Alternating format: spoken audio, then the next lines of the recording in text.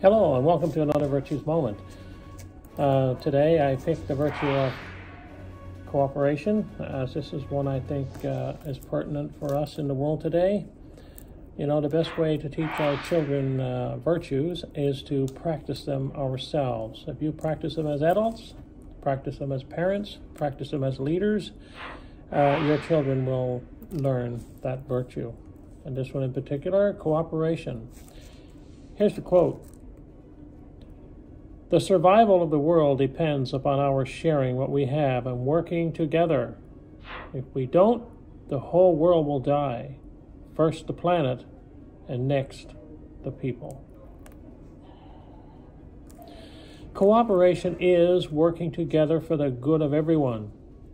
It is respecting others and following the rules that keep everyone safe and happy. When we cooperate, we act like a team. We help each other to share the load. Together, we can accomplish great things. And here's the signs of success. The practice of cooperation. We work well with others. We respect the rules. We do our part to create a safe, happy environment. We work out conflict peacefully. We ask for help when we need it. Cooperation helps us to be peacemakers.